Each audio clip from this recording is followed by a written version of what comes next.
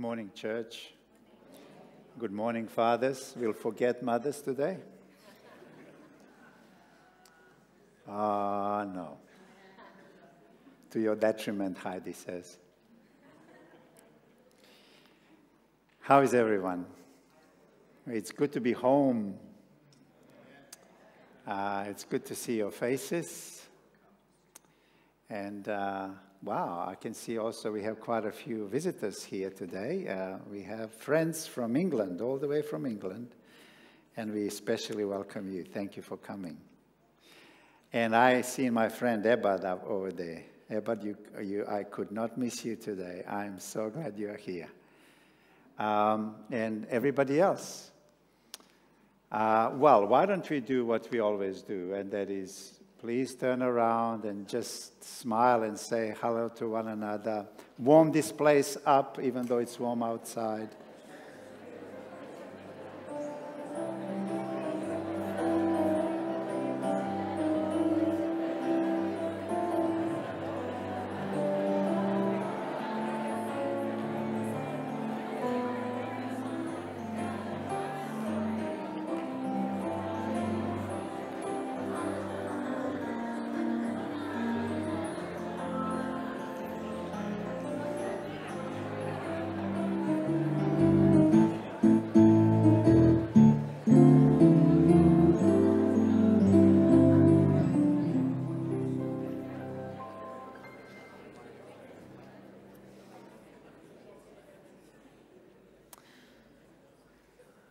We are doing the series on the favorite Bible characters, and I chose, well, he's not my favorite, but one of them, and that's Joseph. So I'm going to share with you 3 sermons on Joseph, and I entitled this one, The Seemingly Absent God and the Gospel.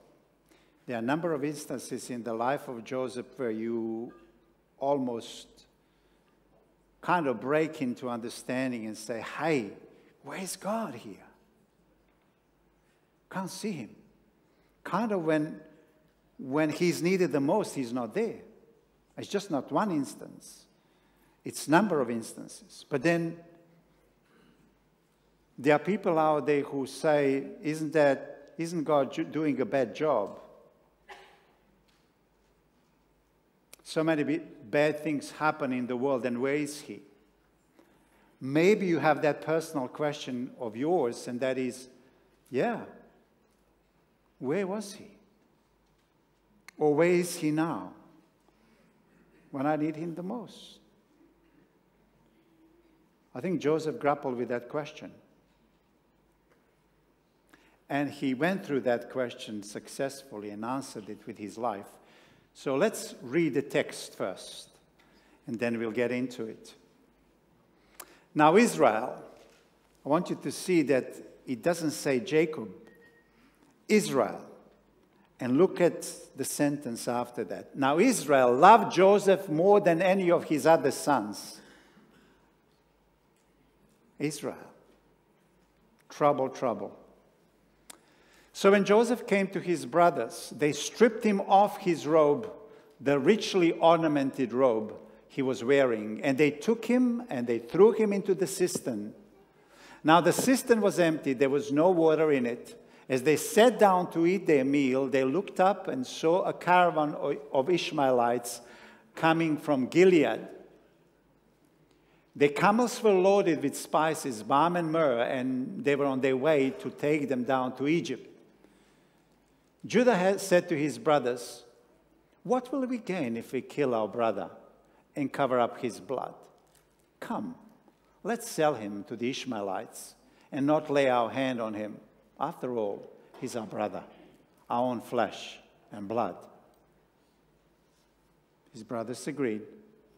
So when the Midianite merchants came by, his brothers pulled Joseph up out of the cistern and sold him for 20 shekels of silver to the Ishmaelites who took him to Egypt. When Reuben returned to the cistern and saw that Joseph was not there, he tore his clothes. He went back to his brothers and said, the boy isn't there. Where can I turn now? Then they got Joseph's robe, slaughtered the goat, and dipped the robe into the blood. They took the ornamented robe back to their father and said, "We found this. Examine it to see whether it is your son's robe." He recognized it and said, "It is my son's robe. Some ferocious animal has devoured him. Joseph has surely been torn up to pieces." Then Jacob tore his clothes, put on sackcloth, and mourned for his son for many days. This is just a portion of a story. And we are going to base this topic today on half of the story of Joseph. But, well, let's start again. Probably one of the biggest arguments that people out there have as far as God is concerned is his apparent absence, especially in the moment of the greatest need. And they come and conclude and say that he's not doing a good job. In other words, for many people, it's not even a question whether God exists or not, but whether this God is a good God. And this goodness of God should be proved in the greatest hour of people's need, and that doesn't seem to work. That's the charge, and the charge is heavy. People out there ask the question. People inside may ask the same question. And it's not easy to answer. So there are three things we are going to look at today. The number one is the hidden reality of sin. Number two, the hidden purposes of God. And number three is the hidden display of the grace of God. Let's start with number one, the hidden reality of sin. I mean, the charge that I placed before you is real. And we especially feel it when we go through the valley of the shadow of death. And each one either was or is or will be in the valley. So we feel, all of us feel it. But before we talk about this, we need to address the question in the background. The question that kind of frames the whole thing in a very proper way. And that is what I call the hidden reality of sin. From time to time, I go deep sea fishing. And I remember a time, it was a nighttime, and the ocean was as flat as you can imagine it. And that's ideal. You love the flat ocean. If you don't want to contend with seasickness, you see. But when I threw the line, line just went. Instead of dropping down, it just disappeared. What happened? You know what happened. The current just simply took it. So on the surface of things, this water was perfectly calm, but underneath, it's a different story. Also, there are mountains out there that look solid, serene, immovable. But specialists realize that under some of those mountains, there is this raging lava, ready to explode. In other words, things are not as they seem. I'm looking at you. You're all nicely dressed. Everything seems to be fine. You all got it together. But here you are, in families or individually, and something is brewing underneath. A gasket may soon just explode. and the things will get together and it won't be nice. Maybe it's happening now in your life.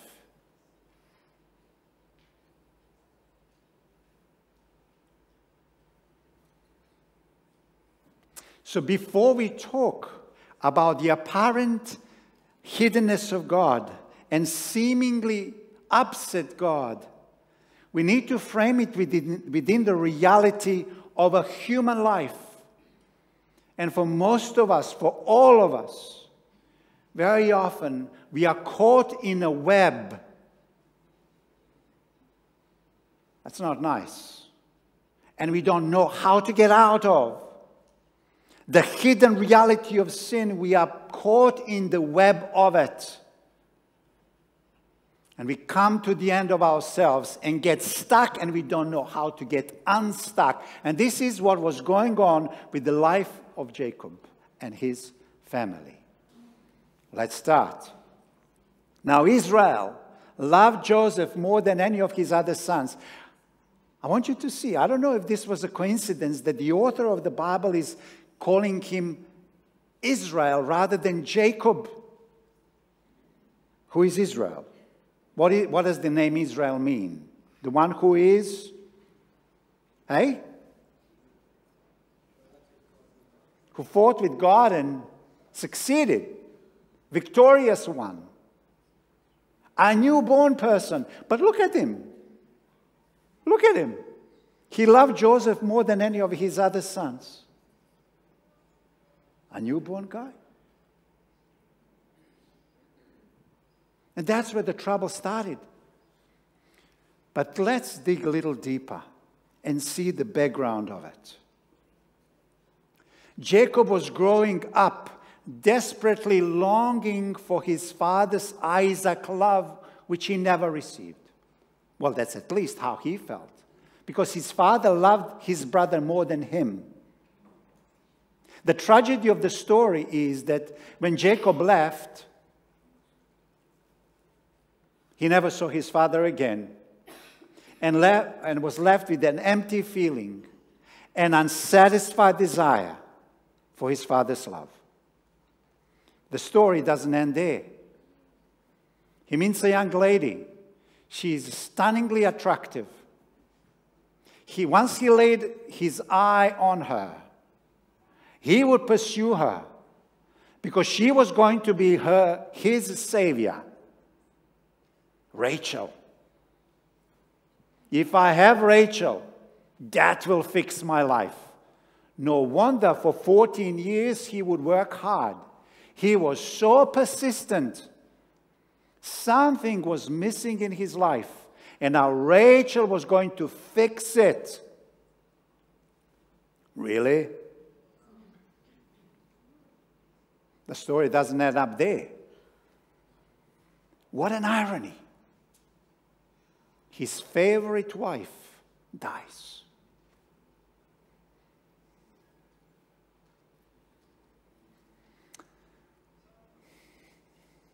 And now her son becomes Jacob's emotional anchor.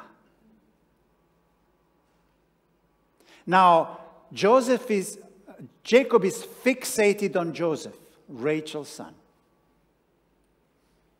And he, as you know, he gave him this richly ornamented robe. Joseph became the idol of Jacob's life. Do you see the web of sin, how it is working itself out? Things that were not resolved, and now others are being caught up in it.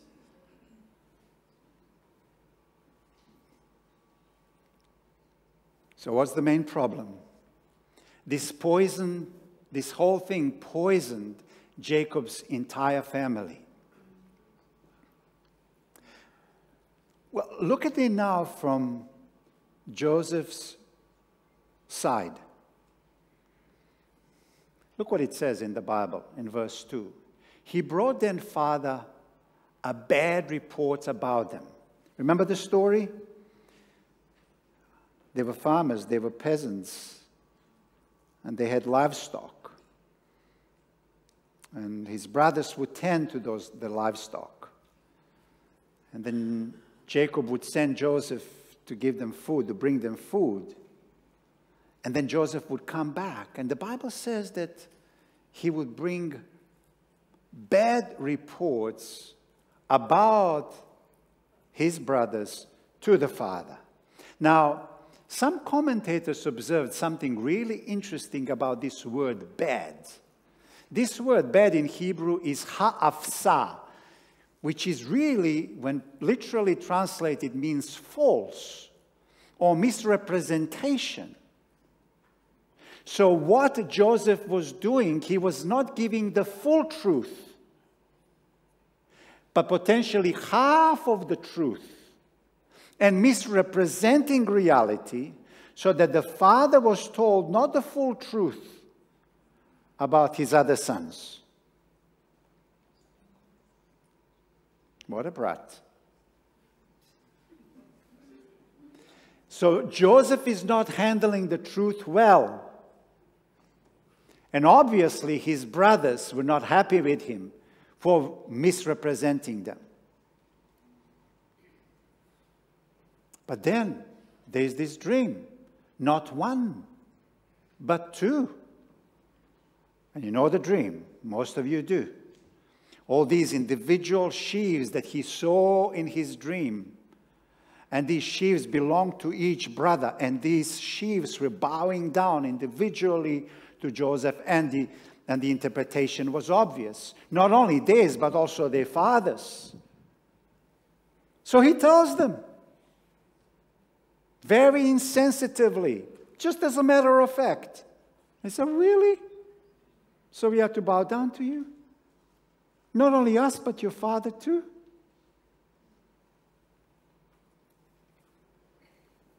The Bible says that after Joseph told them his first dream, they were furious.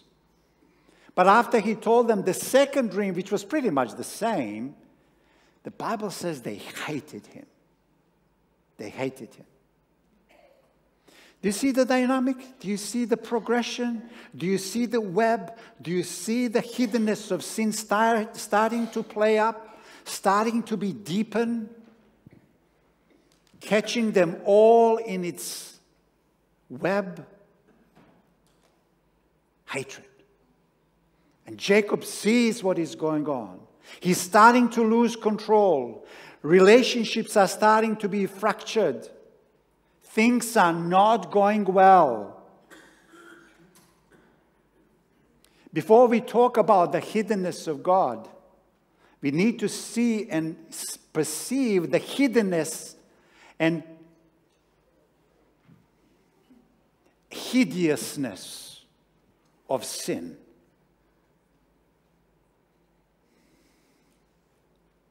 So Joseph is totally insensitive how his behavior impacts others. He became an arrogant and cruel person. He brings false reports arrogantly. He shares dreams insensitively. And he was becoming a spoiled, selfish, insensitive, arrogant, and potentially bad person. It's all happening.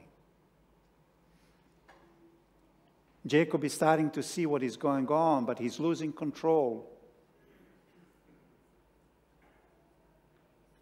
The hatred settled in his sons, other sons. Joseph is arrogant, insensitive. And the gasket is about to blow off.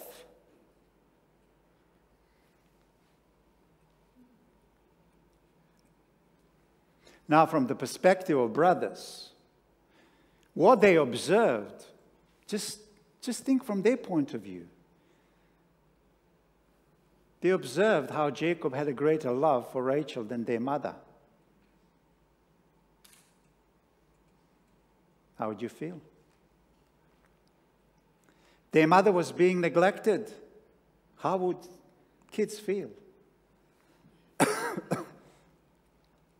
Jacob's greater love for Joseph and Benjamin. How would you feel? Joseph lies. Joseph is arrogant. Hatred seems to be a normal outcome. Verses 4, 5, and 8, they all say they hated him, they hated him, they hated him. You see? So behind a nice, prosperous family, we discover brokenness and sin.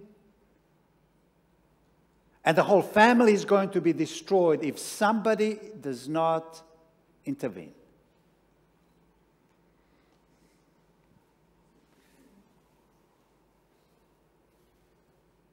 And it's not easy to disentangle. It's not easy to get unstuck. It's not easy to resolve the problem. Things are deep. And as I speak to you, as you think of yourself, as you think of your family, you know the complexity of it. You know the problem. You don't have the problem as much as I do, you would say, because you really know how deep things can get and how hard it is to untangle. When you get stuck, how hard it is to unstuck.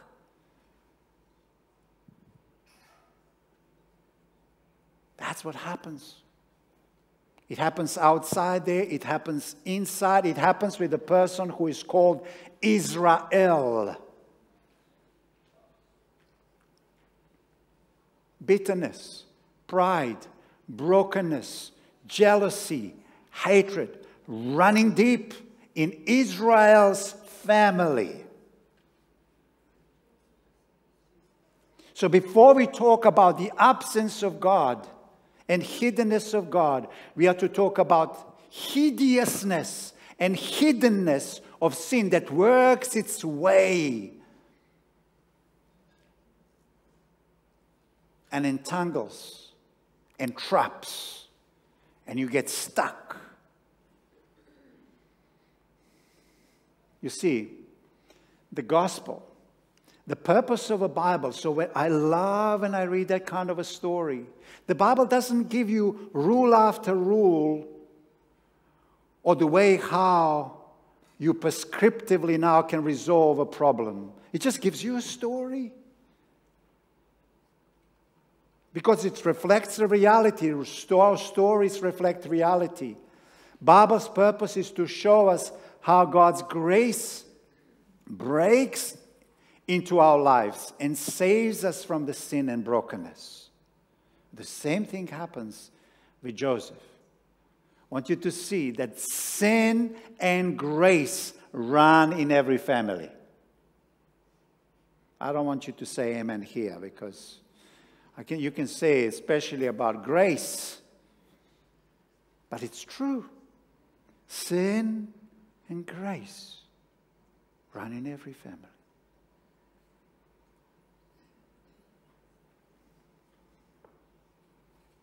Very often we say that it's your choices that brought you to the place where you are, whether good or bad. And to a certain extent, that statement is true, but it's not fully true. The larger reality is that we are part of relationships.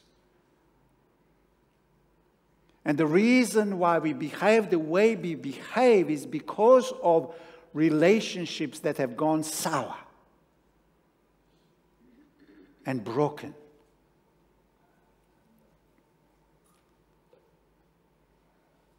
So bad relationships get us into trouble, but relationship will also get us out of it.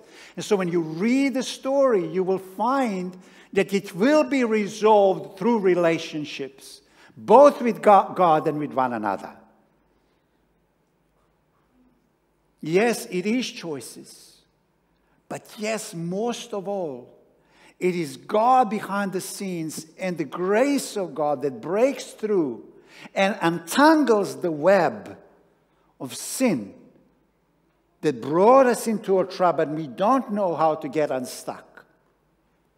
That's really ultimately what counts and what makes the difference. So let's talk now about the hidden purposes of God. So under the surface, as we said, there is a tragedy of sin, but there is also God at work. I pray for you and for myself. You yourself know what is going on in your life. You yourself know what is going on in your family. You yourself know how you got stuck and you don't know how to get unstuck. And all you are fixated on is the tragedy of a problem you find yourself in. But may I turn your attention to the beauty of the grace of God that will work behind the scene to untangle you, to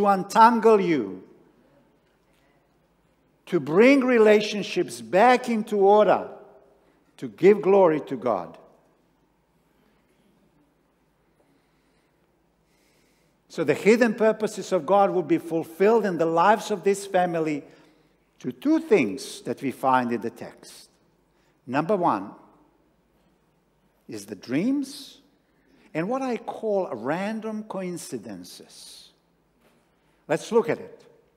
Suddenly, this spoiled child has a dream, and it's from none other but God himself. But a strange dream. And then placed against the cultural background, it looks really strange. In traditional societies, younger always bows down to older. And in a dream, it's the other way around.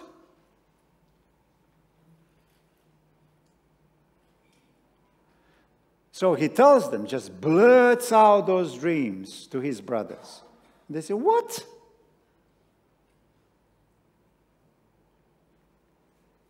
Children bow down to parents, no matter the age. The oldest always gets greater share of estate. And you are telling us now that the younger one will be bowed down to? Even farther. This was God's way going against the traditional culture to save the family. Joseph's dream was radically, socially unacceptable. Totally unacceptable. God gave Joseph a dream which was going to save them from two things. And I want you to see it. Don't miss this. From a famine, to physically perish, but also from sin, to spiritually perish. With one shot, two major problems resolved in his life, or in their life.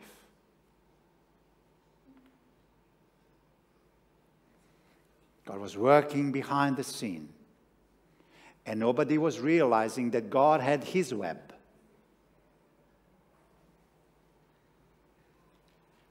Now, let's look at the coincidences. The story shows us a series of coincidences that happen in Joseph's life. Let's remind ourselves. I know you know the story, but I want you to see it with fresh new eyes.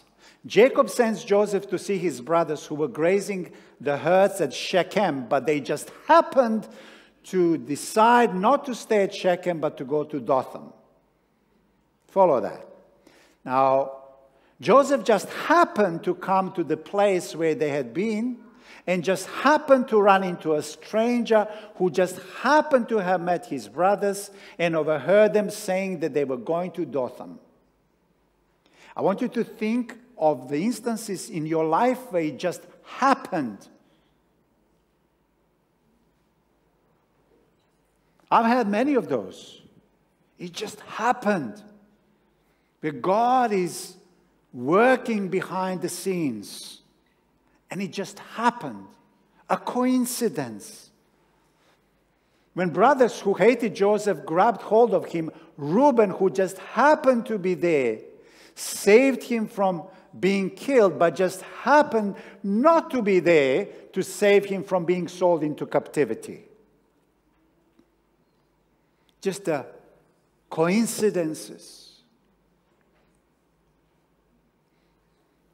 If everything that happened did not happen exactly in the way it did, and just in that order, everybody dies. A famine was coming, and if Joseph was not in the position of power in Egypt, everyone would die. God working his way around in the background, trying to untangle the family that is in a web and entrapped in sin and problem.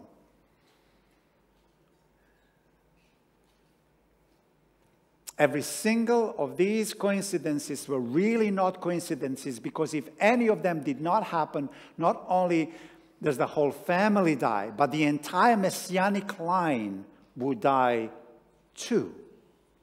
Do you see that?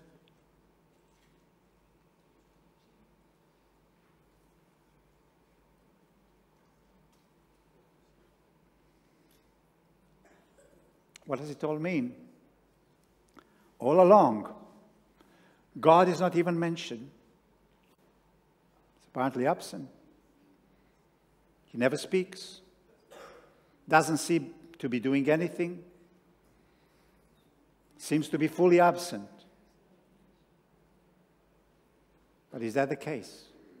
Though God seems to be fully absent on the surface, he still is managing down to a small detail what happens in all those chaotic, terrible things that seem to make no sense. He's in the background, working. God was arranging things for the salvation of the family. Do you believe that God is in the background trying to solve your mess? Hello? Only few said amen. And I understand you don't want to expose yourself by saying amen, yeah? But it's true. Apparently absent God is working behind the scene trying to solve your mess and my mess.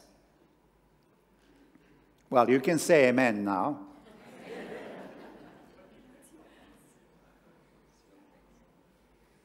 But it's true. Praise be to God. And you know what? He takes a back seat and doesn't want to be given accolades. He just works hard to undo what we have messed.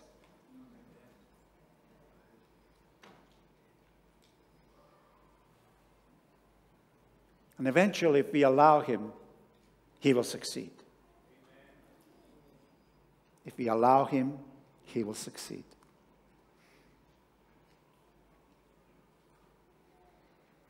So what do we learn here? This is probably the most important statement I'm making today. And it's this. God's redeeming love is compatible with bad things that happen to us.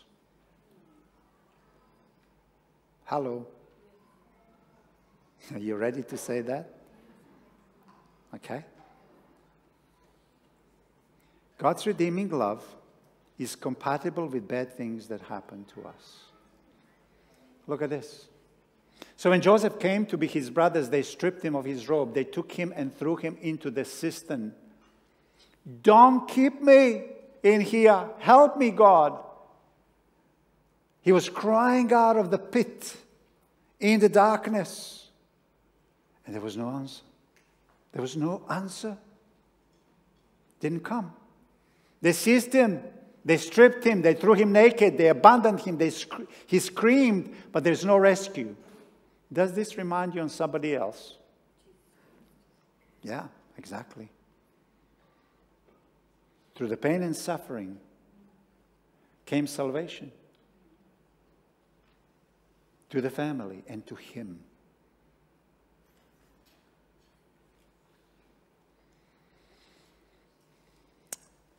If this hadn't happened just as it did, everyone would have been lost. If this didn't happen just as it did, everybody would be lost. Physically lost, and lost in sin spiritually. Only because Joseph was rejected, sold into slavery, and because of awful things that happened to him, would Joseph himself be saved from himself and from his pride. If this did not happen to Joseph, this guy would become really spoiled and bad person. But through troubles and challenges, he was saved from himself. What about brothers? In the same way, this was the only way how his brothers would be saved from their hate and from turning into violent people. Wow. God working behind the scenes and bringing them to really good resolution. But he seemed absent. When they needed him most, he wasn't there. But he was all along, working towards it in a beautiful way. So what we learn is that God's redeeming love is compatible with bad things that happen to us. God's love was active in his hiddenness and apparent absence and silence. So when you pray, God may answer your prayer as you ask, but when you pray, God may not answer it as you pray. That still doesn't mean that he won't answer it. God works all things together for good to those who love him. Do you love him? Even when he seems to be absent? Do you believe that he can save you from the mess you found yourself or your family finds itself? Do you believe that? I'm glad you're here today.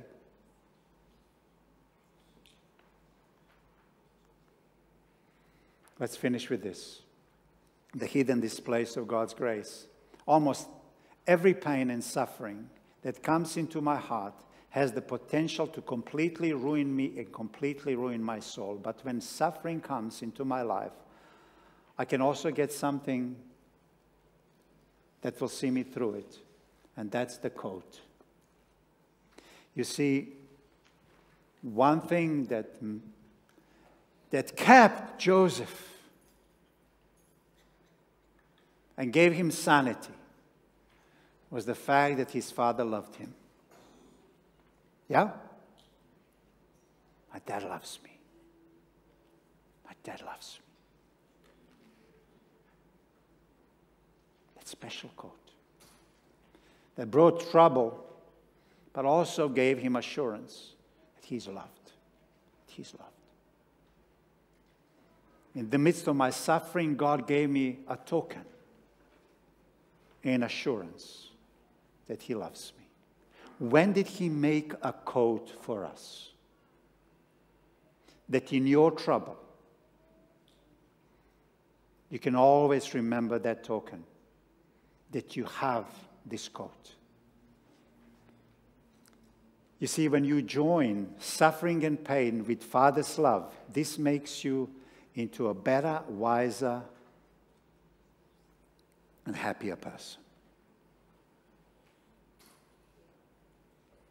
Pain and suffering on their own can destroy you. But pain and suffering plus the assurance of God's love can turn you into somebody special. But you need the coat. You need the coat. You need the coat. When suffering comes, we see that God has... See, that's a problem. When suffering comes, we feel that God has abandoned us. But the solution, if we have a Father's coat, we can handle it and we can endure it. We need it. Joseph needed it when he felt rejected, when he was sold, when he was stripped of it, when he was abandoned. Jesus needed it when hanging on the cross. And when the darkness was there, he said, Father, why have you forsaken me? Even Father's love didn't seem to be there anymore. At least Joseph could rely on that love in his imagination. But when the darkness covered the cross, and when he had to drink that cup, that meant a separation as wide as hell. Father's love was not there in any tangible way. He went through the hell. You and I never have to go through that hell. Why he did this is to give us a tangible coat that when you and I go through tough time, we can feel comfortable in that love of God. Amen. Jesus didn't have it, but you and I have it. Joseph involuntarily turned into a savior of one human family. But Jesus voluntarily turned into a savior of the whole human family. Well, my prayer is